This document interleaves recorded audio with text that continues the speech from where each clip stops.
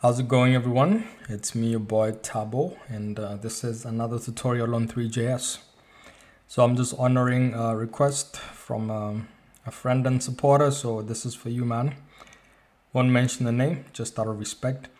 So what you see is what you're gonna get, so I'm just gonna jump right into it. So here we go. So I've got a basic scene set up.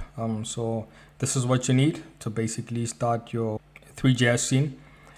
So that is your webgl render. I mean, all this stuff, if you're not familiar with the basics. So I will link a beginner tutorial so that you can understand or know how to set this up. But yeah, we've got our camera, we've got our scene.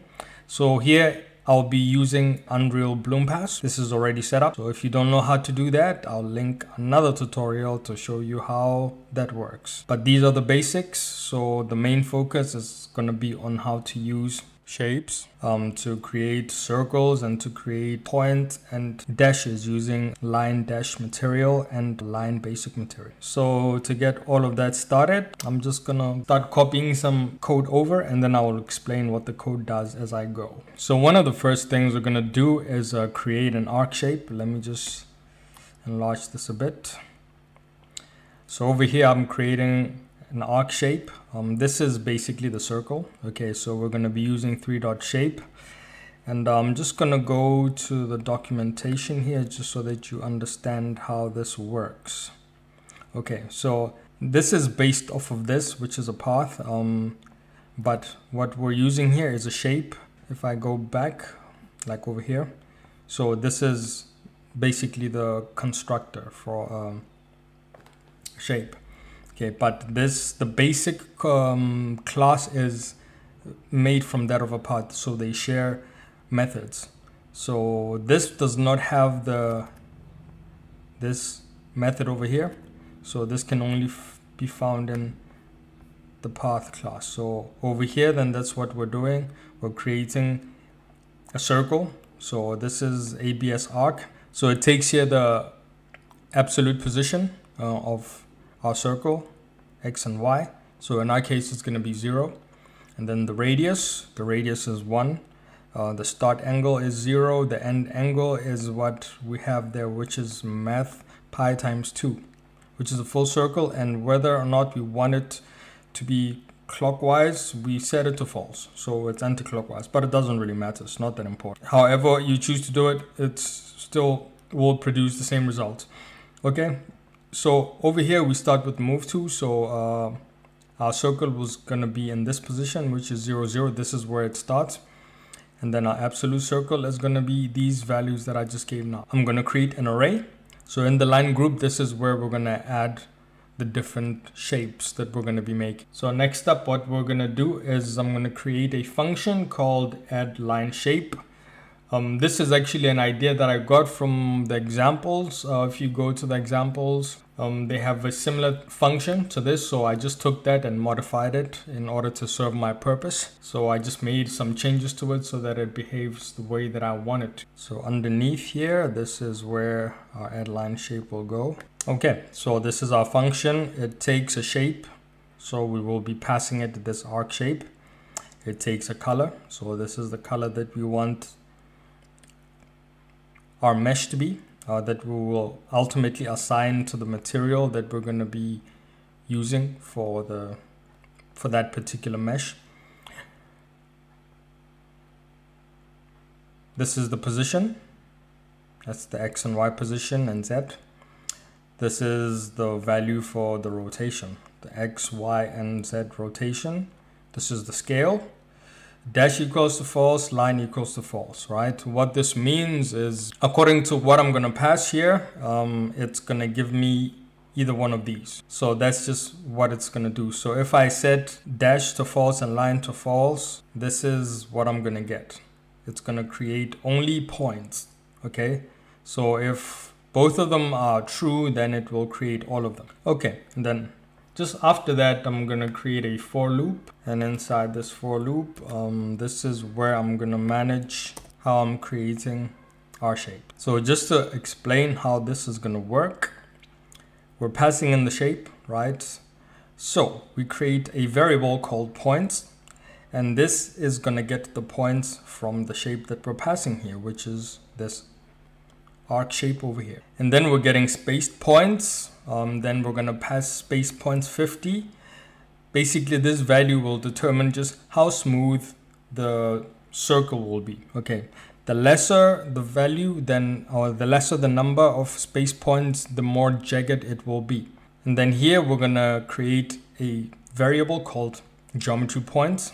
And this variable is basically gonna be the buffer geometry, and this is going to be set from the points. And then here we've got geometry space points. This is using space points. So these are the two values that you can use depending on the kind of look that you want to get. So I created both, and I will illustrate what the difference is between the both of them. So then afterwards, then I will use the buffer geometry then to create the final shape. Okay, so here we're creating a line segment, and we're using a lineDashedMaterial. Here we're creating a plain line using three.line, and this is using a linebasicMaterial.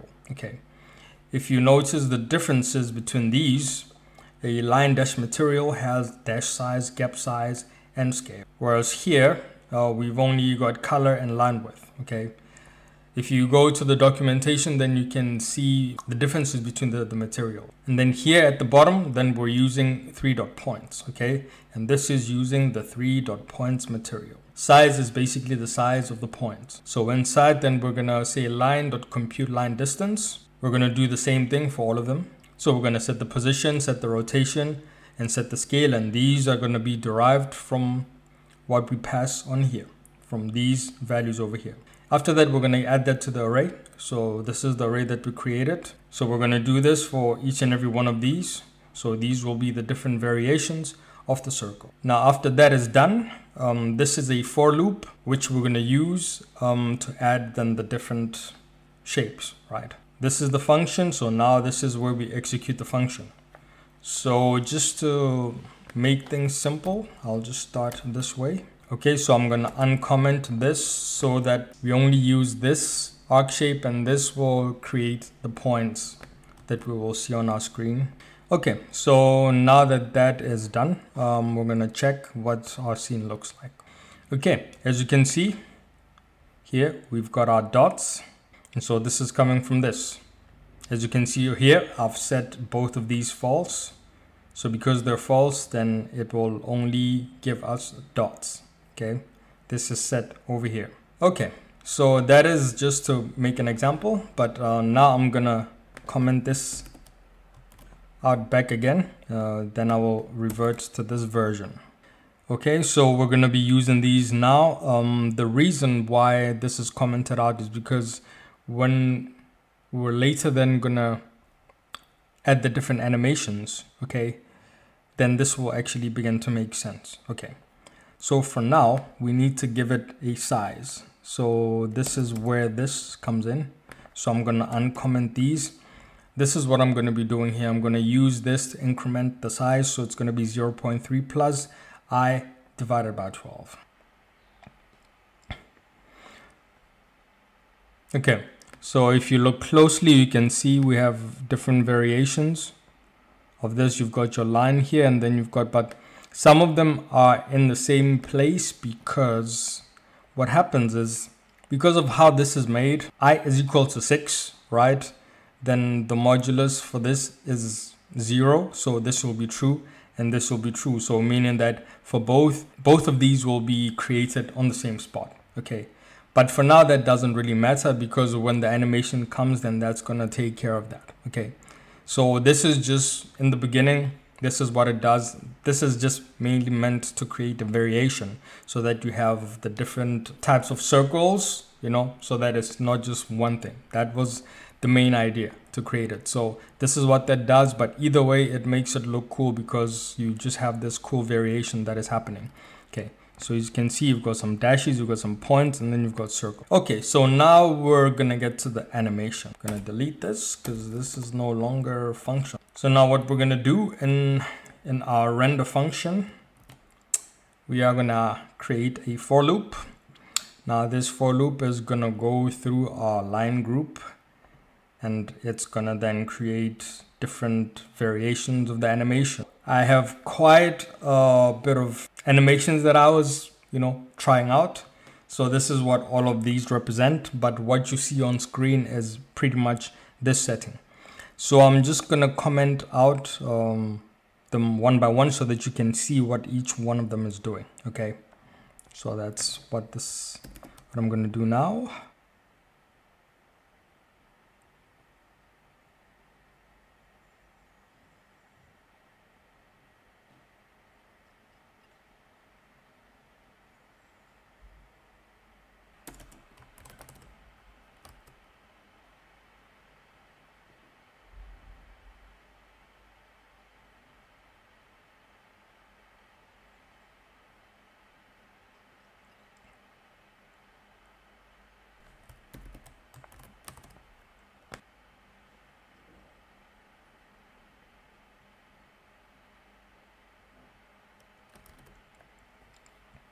Okay, here's another one.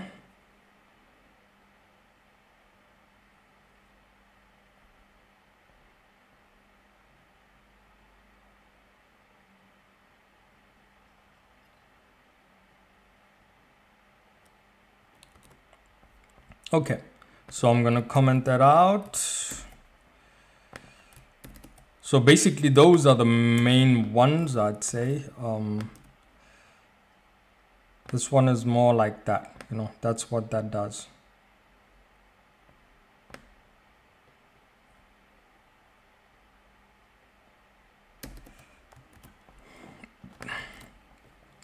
So then what we're gonna do is make a combination of all of those animations. So I'm just gonna I'll provide the code, of course, so you can take all of these different variations and then play around with them as you please. For instance,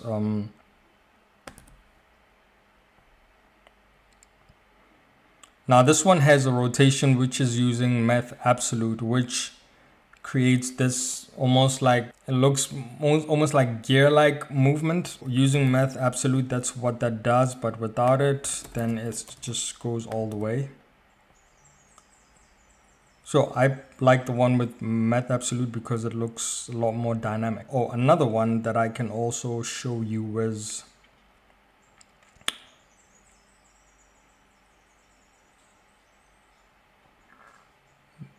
this one over here. Okay, so I'm gonna do that. And then in combination with this one. Yes. So this is the one. And then if I add a scale to it, then this is what you get. Well, it's a lot bigger, then it's a lot more dynamic. So that's what you get with that. So yeah. Okay, so now I'm just gonna put this together the way that it looks in the video that I posted. So yeah, then you can just play around with it and do what you like with it. But ultimately, yeah, this is how you get this look, and the bloom always makes it look awesome. So that's how you get that. So that will be that. Let's comment that out.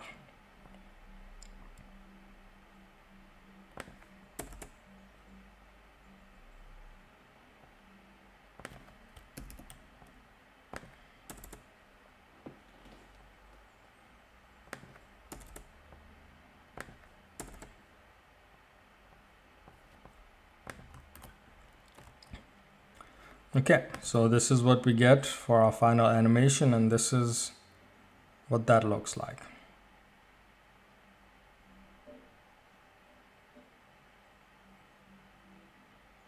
And you can see now that all of these are nicely spaced out.